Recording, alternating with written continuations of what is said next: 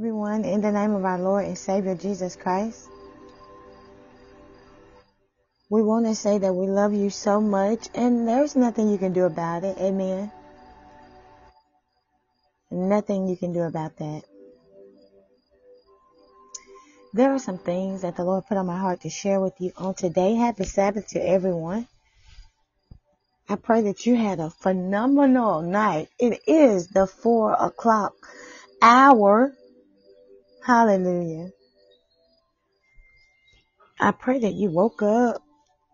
The Lord woke you up, allowing you, amen, to see things the way He sees, to hear the way He hears, to walk the way He walks, and to talk the way He talks. Thank you, Lord. Lord, I thank you for going before this podcast on today, Lord. I thank you for having your divine way, Lord, in this place, Lord, in this space. Lord, I give you full dominion, full power, Lord God. I yield myself as a yielded vessel to you, Lord, that you may speak and utter the things that may be on your heart, Lord. In the name of Jesus, I pray that you would go before the ear bone of the listener, Lord. Lord, I thank you, Lord God, for doing the work in us, Lord. But Lord, I thank you for giving us the courage to agree with the work that you're doing in us, Lord. In the name of Jesus. In the name of Jesus. In the name of Jesus we pray. Amen. Saints, we're going to walk on water today. Amen. We're going to walk on water. On yesterday, after we got off a podcast, my eyes fell on Proverbs chapter 9. And it is some good stuff. It's some good stuff. Proverbs chapter 9. And if we have time, I would love to go over there and read that. It's really, really good. As a matter of fact, maybe we can start with that and then go on to what the other things that the Lord's given.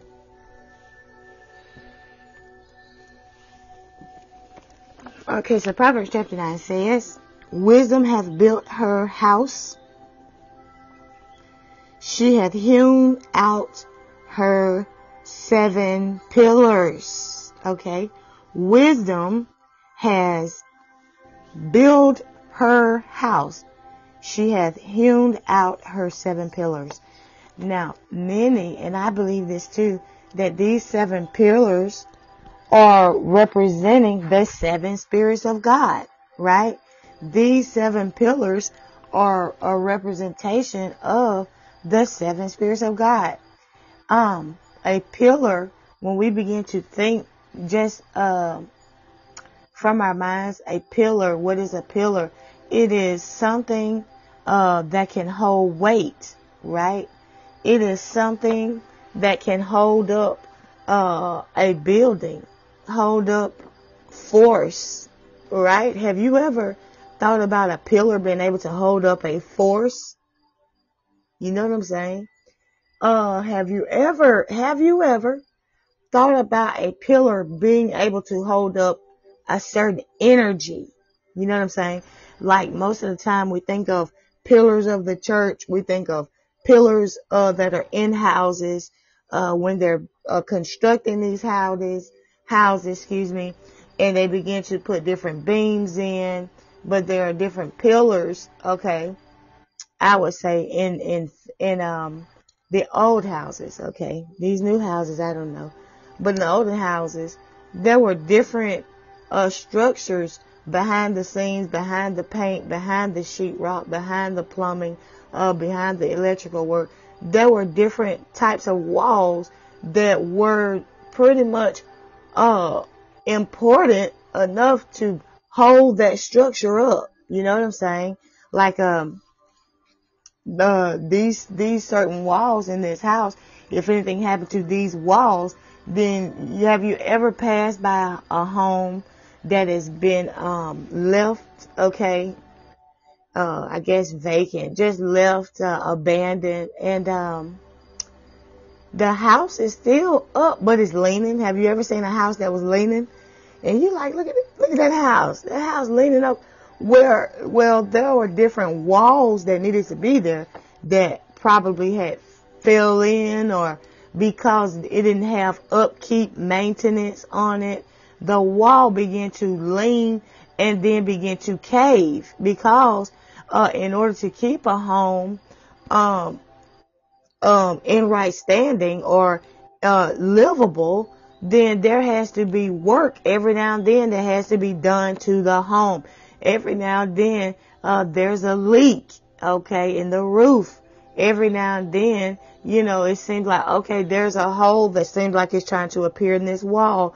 So now we need to call somebody to get over here and fix this leak, or fix this or fix that. And if a house is left and it's leaking and nobody's fixing the roof, nature sets in. You know that. Nature sets in. Leaky roof could invite mold, all right? Other different things that can happen inside the wall can invite termites. Yep. And termites, we all know what they do, right? So, living in these houses, it takes a maintenance. Amen. Maintenance. And these dirt houses, these dust houses that the Lord gave us to dwell in, these take maintenance as well. Many times we believe, now hear me, stick with me. Many times we believe that the only maintenance we need is nourishment, feeding our bodies, giving our bodies water, taking vitamins, going to the gym, okay, make sure that we have that proper amount of social activity. Yes, okay, we don't want to become hermits, right? So we go out, socialize, make sure we're still people persons, right? And we feel like this, make sure that, we have the correct finances coming in, and, that we're living the life, right? And a lot of times we can take this maintenance to the house and believe that that's good. But see, the thing is, this is why we have the great falling away. Amen. This is why we are encountering the great falling away, because many believe this same thing. Amen. Many believe that their success is in how high they can go in man's eyes. Many believe this, and this is why we have the great falling away. Amen. This is why we have that. We were talking about pillars, okay? And these pillars, can you hold up an energy? Can you hold? And most oftentimes, when we go way left, and we feel like that these are the only things that we need in life. We need nourishment. We need food. We need water. We need shelter. We need this. But Jesus said, my meat is to do the work of my Father and finish it. You know what I'm saying? So what is the difference between him and us? Well, he had one nourishment. We kind of we choose to have another, where we could dial into who we are, which is spiritual beings in an earthly body, and realize that our spirit man, we need pillars, right? Do we have pillars in the earth today? Can you think of a pillar? I'm not saying somebody that can hold up a flashy watch, a flashy ring, a flashy necklace. I'm not talking about expounding on someone that can use big fabulous words. No. Do we have pillars in the body of Christ today? This is the question. Do we have those pillars that we do so need in this earth realm on today? Lord, let your kingdom come and your will be done in earth as it is in heaven. So in order for the Lord's kingdom to come and his will be done, do you believe that he needs pillars in the earth? Because pillars aren't so much people that hold up natural stuff, but we can hold up a force to be reckoned with. You know what I'm saying? we can hold up that standard. A pillar. A pillar is someone spiritually that is not going to cave as long as these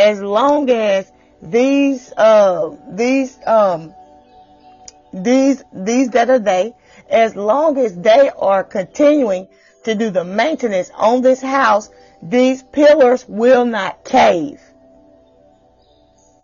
These pillars, I can do all things through Christ who strengthens me. These pillars can hold up the kingdom of God.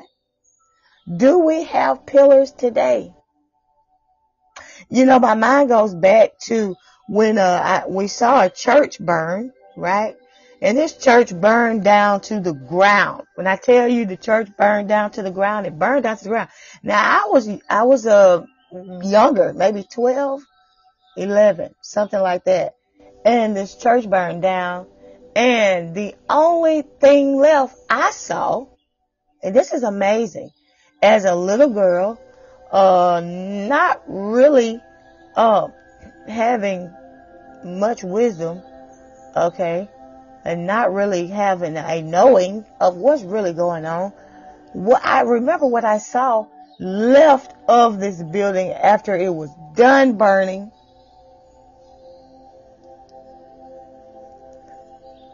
I saw pillars, and I saw foundation. I saw pillars, and I saw foundation. Foundation, it was the cement of where the church was on, what the church was on, the foundation that the church was on. I saw the foundation left, and I saw the pillars still standing. What does this mean? This is a great example of the great falling away. Lord, you know, should we just be dismayed that every time we look around, this one done fell off, and that one done fell off, and that one has left, and that one has left the faith, and that one is teaching heresy. Lord, is this, should we not mourn? Should we not lament? But many times, the Lord will allow things to go on. He would allow things to go on for years.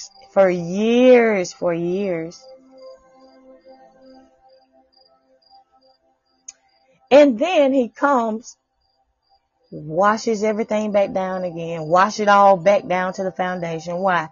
Because if you allow man to build in his own strength, in his own way, the way he sees it, every man is right in their own eyes. So if you allow man to build, just looking at the Tower of Babel, if you allow man to build in their own way, the way they see, the way they think, the way they feel, you let man build. Let them build. We're most oftentimes going to get a structure, okay, that is not godly.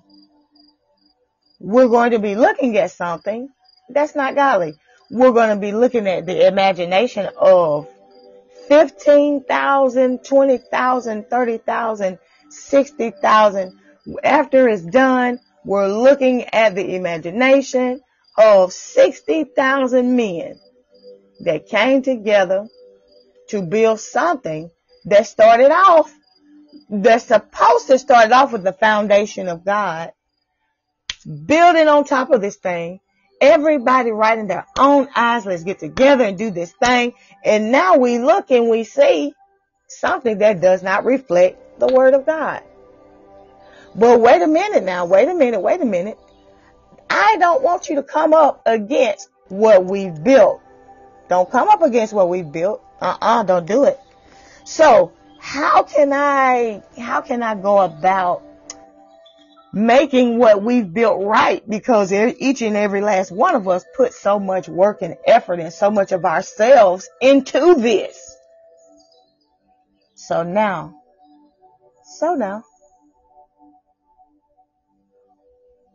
what can we do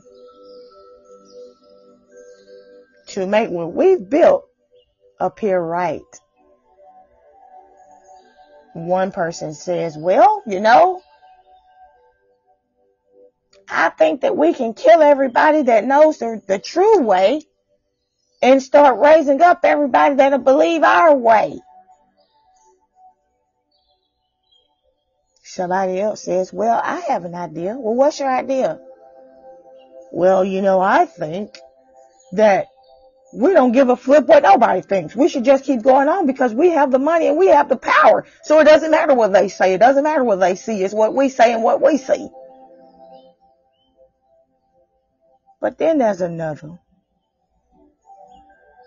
that says, why don't we change the foundation of how people see it?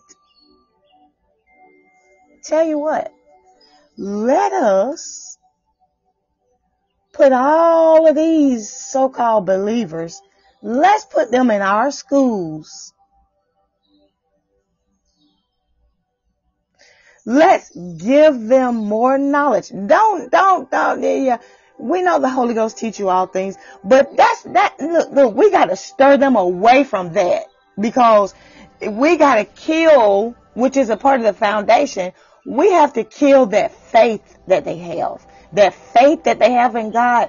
See, if they stop having faith in God, they will start leaning to their own understanding. Do you get it? Everybody nods yes. Okay, so if we kill their faith in God, it destroys the foundation anyway. So if we tell them that that's not good enough, when God show you something, that's not good enough. You understand? So what you really need is you really need us to show you. We ain't saved, but we smart. We ain't saved, but we smart. And because we smart, you need what we got. So what I want what we should do is let's encourage them and tell them we're going to give them a piece of paper. Hey, I'm going to give you a piece of paper. It's going to say, you did good. You learned the Bible. You learned how God do it. It's going to have the date on it. It's going to have that you spent this type of money on learning what God do. And you're going to get this paper, and you, my son, you daughter, you are going to be eligible enough to go and teach and preach to others. And God don't even have to be with you. If we get them to do this, if we get them to think about this, and don't tell them that you are taking every day their faith away from them because they're leaning on something else. Don't tell them that you're taking their trust in God away. Don't tell them that. But as a matter of fact, I want you to give them that word every day, faith. Give them that word every day, truth. Give them that word every day while we remove faith from them and cause them to lean on us, our own intellect.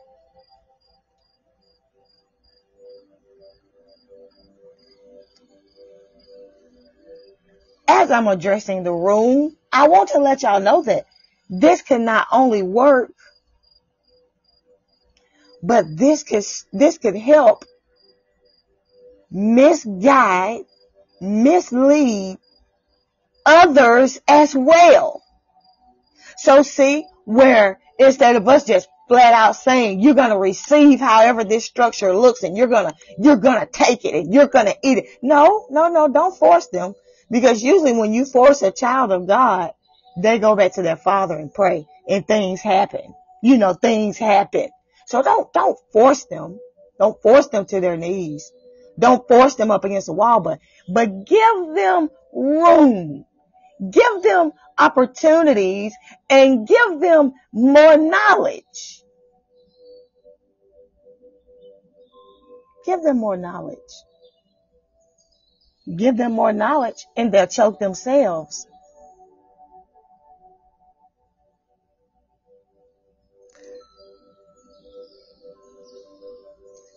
They that are led by the Spirit of God, these are the sons. Wait a minute. Wait. So they that are led by the Spirit of God are the sons of God. Well, see, now everything we try to do, it all boils right back down to the foundation. So we can send these out and we can have these teaching others their method of how they did it. We can have the ones that are faking the phony, unrighteous, holding the truth. We got those. Then we got those that feel like now that they done learned the Bible, they can just, we got those. We got those that are blatantly coming up against the word of God. They don't care about nothing about the word. And don't give a flip about who do. We have those that don't believe God ever existed in the first place. We have those that are willing and ready to be misled. Somebody tell me something stupid so I can believe it. Hey, you should believe in that cow out there. Moo. You know what? I believe as long as I got chicken, as long as I got fish, as long as I have all these other things, I can give up cow meat. Yeah, let's believe in the cow. If you got people that's willing and ready to believe stupid stuff.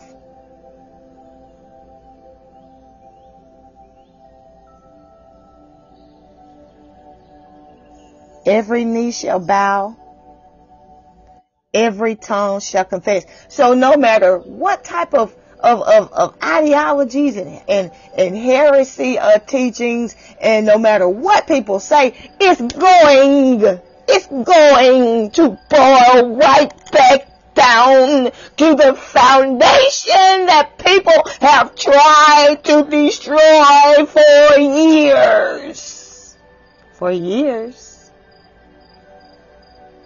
It's going to all come crumbling down like the building, like the church that came crumbling down back to the foundation and back to the pillars, those that were holding the bloodstained banner.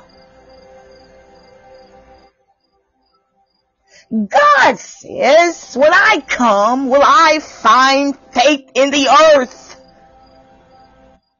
And for years,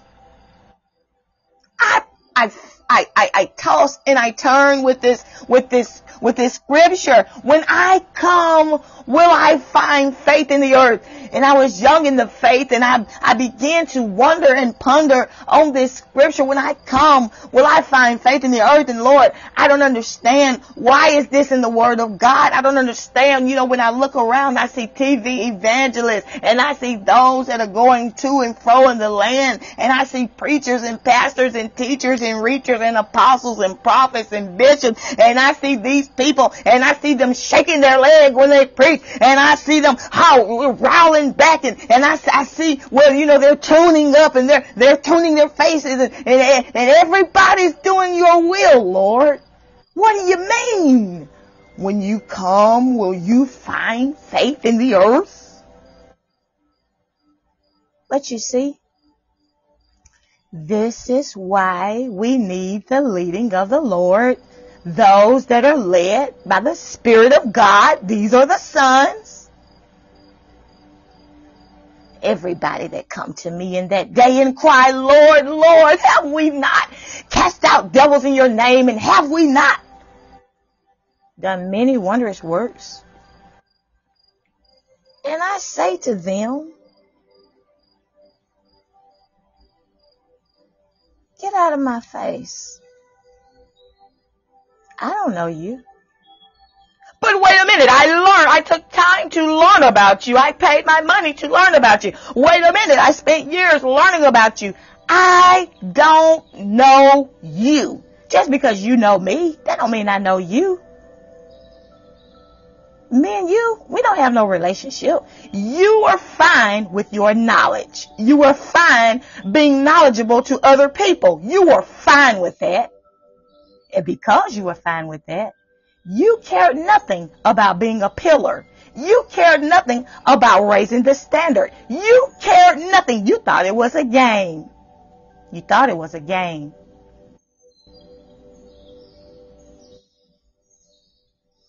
In the great falling away, we see preachers, teachers, leaders. And the Lord, whose eyes is going to and fro in the land, He's looking closer now to see, now that you see your teacher, preacher, leaders falling all backwards, what are you going to do? Are you going to use this as an excuse? Are you going to use this as a means to try to cover up the foundation of the things I've said? Or are you going to put your feet on the path called straight?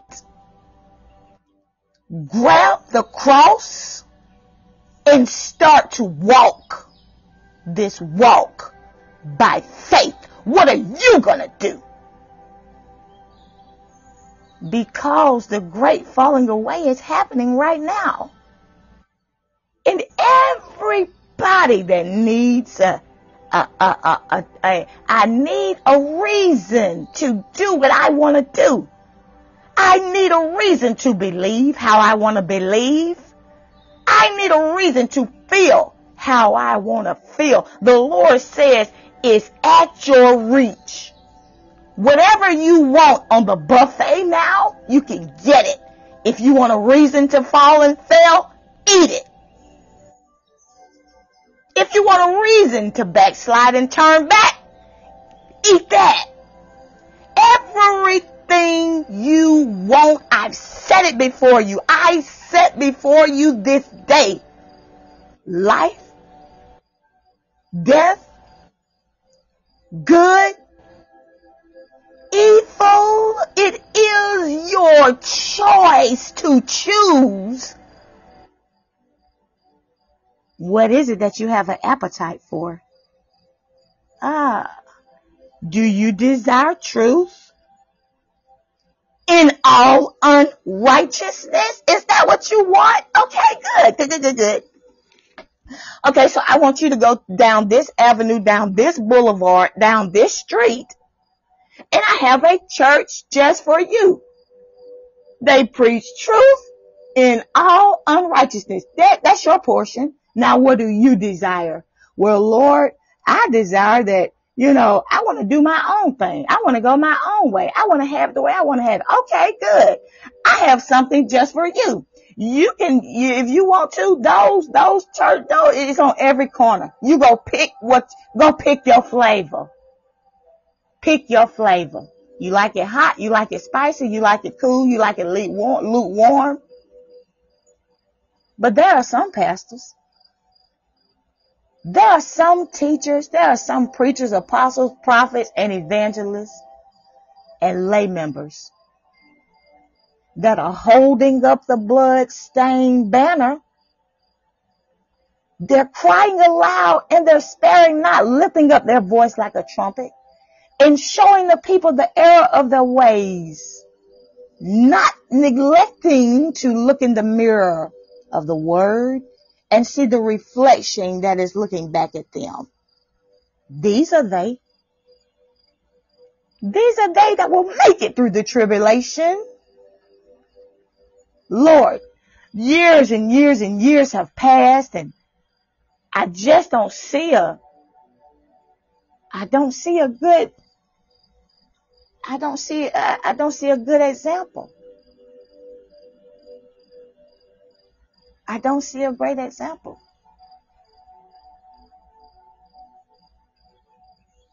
Does that cause us to stop? Does it make me wonder, is this all just a front? Is this all just something to do to just keep us busy, keep us twiddling our thumbs, keep us just rocking in a rocking chair back and forth, never going nowhere? Is this what this is? Have these people planted this in my path just to keep me going in circles for years while they make all the money? Here I am stuck on trying to achieve the righteousness of God and trying to get the faith walk intact. And I'm just I'm spending all my life trying to do the word of God. Is the word even real? Is it beneficial? Is this whole thing a lie? I'm just trying to see, because this one is saying this and that one is saying that and that one over there is saying that. He's been shown a lie and she's been shown a lie and he's been shown a lie, she's been shown a lie. And it seems like they started out good, but then after we kept watching, it just wasn't so good. And the true colors were shown, and it just seems like everything is a lie. So is this even worth it in the first place? Be careful. Be careful, because this just might be your appetite. Your appetite? Yeah. Every time I see somebody and I think they're real, I come to find out they're not. Maybe God is waiting on you. Maybe this is why you were born for such a time as this, to walk this walk by faith and to do it by the grace of God. Maybe this is why God put you here on the earth. I don't know, because I ain't seen nobody. Maybe the earth is waiting on you. Maybe the Lord says, this light right here, I'm going to make it shine so bright. Everybody that lied in the past, everybody that followed the liars in the past, will see the salvation of the Lord through my yielded vessel. Somebody that said yes. Everybody want to be a follower, though. It's more popular. I want to follow this one and I want to follow that one. I want to be cool and I want to be, I just want to learn everything and just teach and preach without God.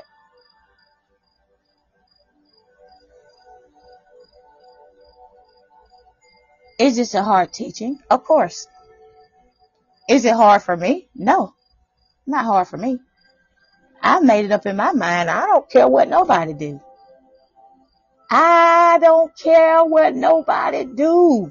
Now I pray, but I know that the Lord said that He set before us life and death, good and evil.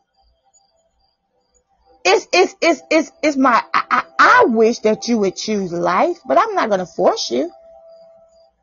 I'm not going to make you. The pillars. If we keep Proverbs chapter 9 and we run over to Luke chapter 18.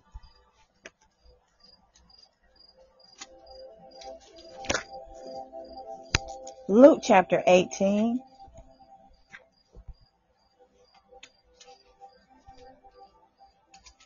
Hallelujah, hallelujah.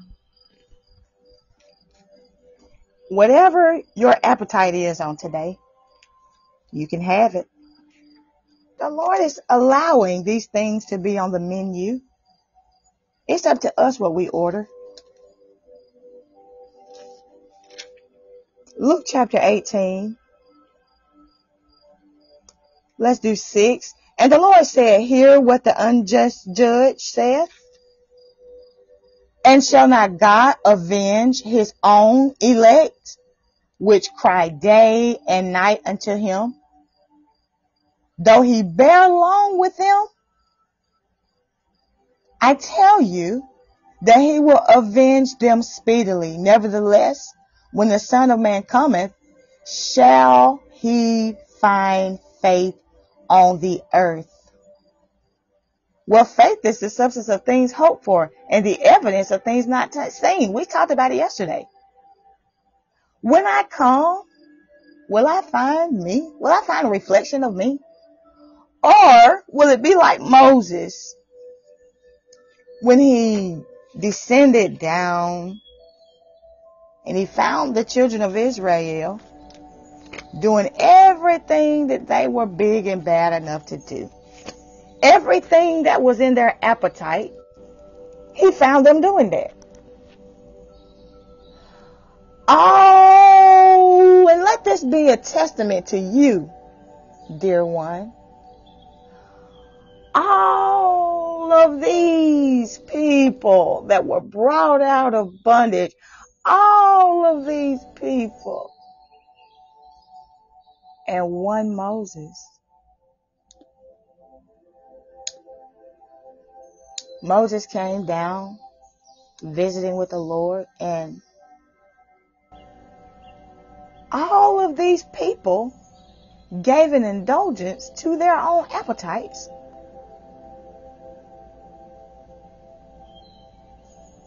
But Moses, one man, one person, one form of born in sin, shaped in iniquity, by grace through faith, he was saved, sanctified, blood washed, cleansed, walking upright.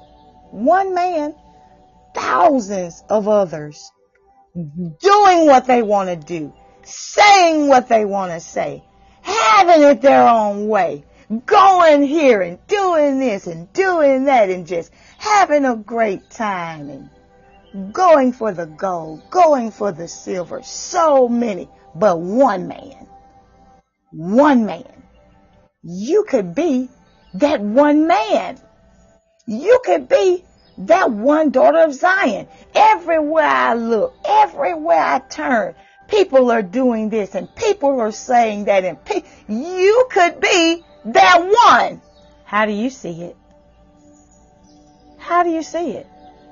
Well, I tell you what, everybody else is doing what they want to do. I guess I guess you can just don't give me that bill. I might well get drunk too. Followers. But do you know that the Lord is looking for somebody that will shake the dust? He's looking for somebody that says, you don't have to physically burn the house down. I'm going to let this word burn everything that's not like God down, because He's a consuming fire. When it comes to my life, when it comes to religion, when it comes to Christianity, when it comes to who's a daughter of Zion, who's a man of God, who's a man of valor, who's a this and who's a that, who's an elder and who's a teacher, who's a preacher. Oh, because you said that's an elder, that's an elder. Oh, because you said that's a preacher, that's a preacher. Oh, because you said that's a teacher, that I'll let the word of God do my bidding.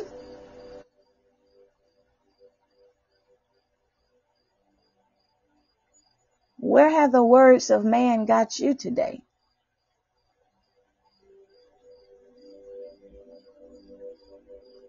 We are to respect, we are to reverence those that God has placed His authority in, those that God is walking in, those that God is doing many wondrous works in. But somewhere, some way, somehow, we've opened up an appetite to invite everybody in. Everybody. Long as you say they're an elder, they're an elder. Long as you say it's a teacher, it's a teacher. Long as you say it's a preacher, it's a preacher. Long as you say it's a prophet and they have their little paperwork in their book bag, then they're a prophet. That devil ain't nothing but a lie. The word of God shall do my bidding. And do you know why people are preaching and teaching against the book? Well, it's because they want you to see it the way they see it. But every time they go to sleep and they wake up, the word of God done stood up again. Darn it. Doggone it. I'm sick of the word of God standing up and making my stuff that I'm preaching and teaching look stupid. What can we do to get rid of the book? Nothing. God cannot die. He will not die. But heaven and earth and dust is gonna all pass away. But what's gonna be left standing? My beloved brothers and my beloved sisters, is the word of God and its authority. So it's your best bet. And it's my best bet. That no matter who falls away, when and where, that we're anchored in the word of God. Because this is the only thing that's going to be left standing. I love you so much. And until next time, saints, be blessed. In Jesus' name.